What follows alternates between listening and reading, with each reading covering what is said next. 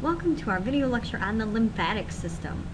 The lymphatic system is a really important system that tends to get overlooked. So let's take a look first at the functions of the system. One of the most important functions in the lymphatic system is it returns extra fluid from the tissues back into the circulatory system.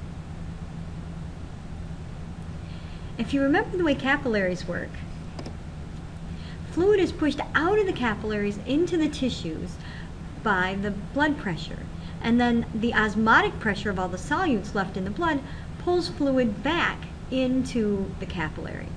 Unfortunately, it's not really an even exchange. The blood pressure pushes out more fluid than the osmotic pressure can pull back into the capillaries, and that leaves extra fluid in the tissues. The lymphatic system collects that extra fluid and returns it back into the circulatory system.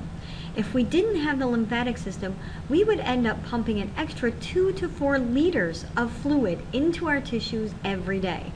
What do you think would happen if we had 2 or 4 liters of extra fluid just hanging around in our tissues? Yep, swelling or edema, lots of swelling. Anything that interferes with the lymphatic system's function tends to cause swelling. The second important function of the lymphatic system is to act as part of the immune system.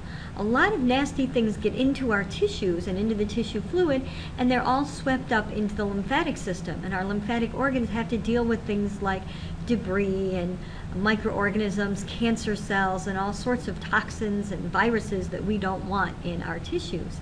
The lymphatic organs help filter these out of the tissue and destroy them, and they also help to activate immune system cells to fight pathogens like bacteria or viruses or fungi that get into our bodies. The third function of the lymphatic system almost seems like an afterthought. The last thing the lymphatic system does for us is it helps absorb lipids from the small intestine during digestion. It's difficult to get the lipids directly into the bloodstream, so we end up sweeping them into the lymphatic system, and they travel through the lymphatic system until they're eventually added back into the circulatory system. Let's talk about the components of the lymphatic system, and we're going to start with the lymph itself. The lymph is the fluid that's collected from the tissues that goes into the lymphatic system. And the lymph is similar to blood in that it is mostly water. And it does contain a lot of different types of molecules and cells. The lymph does contain a lot of ions, proteins, hormones, lipids, and lots of cells like lymphocytes and macrophages, and debris, foreign material, microorganisms that have all been swept up out of the tissue fluid. We find all those things, the good and the bad, all mixed up in the lymph. The lymph is carried through the body in lymphatic vessels. The function of the lymphatic vessels is to carry the lymph all the way from the various parts of the body back up through the lymphatic vessels that eventually dump into the subclavian veins. So all of that extra fluid that's being collected from the tissues ends up being returned to circulation in the subclavian veins. So it's not lost or wasted. The structure of the lymphatic vessels is similar to the structure of the veins. They do have 3 layers, the tunica interna, the tunica media, and the tunica externa, and they also contain valves.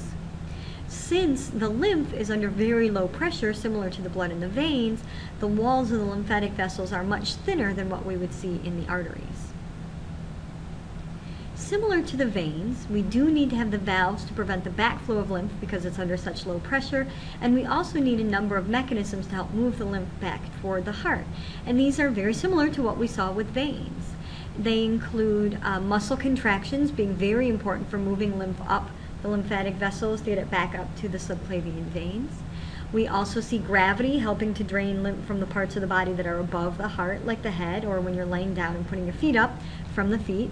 That's one of the reasons that putting your feet up can help with swelling in your ankles, is gravity helps to move the lymph up the lymphatic vessels back to the subclavian veins. Breathing also helps move lymph along because you're compressing the lymphatic vessels in the thoracic cavity to help push the lymph along. And the other thing about the lymphatic vessels is occasionally even the pulse of the arteries can help. Lymphatic vessels that are found near arteries are compressed when the arteries expand with each pulse of blood, and that helps to push the lymph up the vessels as well.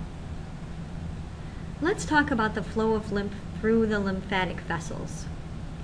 When we're talking about the flow of blood, the smallest blood vessels are the capillaries, and that's where exchange actually occurs. When we're talking about the lymphatic system, the smallest vessels are lymphatic capillaries. Lymphatic capillaries are similar to blood capillaries, and that the wall of the capillary is only 1 cell thick. The difference between them is that in blood capillaries, the cells come right together and are held flat together. When we're talking about lymphatic capillaries, the cells come together overlapping, and they're not held together by tight junctions, so the cells can actually separate. This is important because this is the mechanism for getting the fluid from the tissues into the lymphatic vessels. The pressure of the fluid in the tissue forces the lymphatic capillary cells apart, and the fluid can flow between the cells into the lymphatic capillary. In this picture, we can see a number of lymphatic capillaries shown in green, and you can see how they're intertwined among the blood capillaries. So as fluid is being exchanged in and out of the capillary bed containing the blood, the extra fluid can be swept up into the lymphatic capillaries.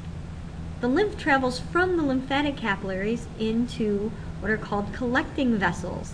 The collecting vessels are important because they move the lymph through a series of lymph nodes, and the lymph nodes are where we actually filter all of the debris and the cells and the things that don't belong out of the lymph. This is a really important step because we don't want to take dirty, nasty bacteria and virus-filled lymph and dump it directly into the bloodstream, because that's asking for a blood infection. By cleaning up the lymph as it goes through the series of lymph nodes along the collecting vessels, the lymph that's returned into the bloodstream is clean and doesn't contain bacteria, toxins, viruses, or things that will make us sick. The collecting vessels empty into larger lymphatic vessels called the lymphatic trunks. There are 6 pairs of lymphatic trunks. There's lymphatic trunks for draining the lymph out of the arms, out of the legs, from the head, and from the thoracic region. These lymphatic trunks all dump their lymph into 2 collecting ducts. The collecting ducts are the largest of the lymphatic vessels, and the collecting ducts are what empty into the subclavian veins. The various lymphatic trunks empty into one of 2 collecting ducts. The collecting duct on the right side is called the right lymphatic duct, and the collecting duct on the left side is called the thoracic duct. The thoracic duct actually collects lymph from more lymphatic trunks than the right lymphatic duct does. So in this drawing, you can see that 3/4 of the body empties its lymph into the thoracic duct. That includes both legs, both sides of the abdomen, the left side of the chest, the left arm, and the left side of the head, all go into the thoracic duct. The right arm, the right side of the chest, and the right side of the head empty their lymph into the right lymphatic duct.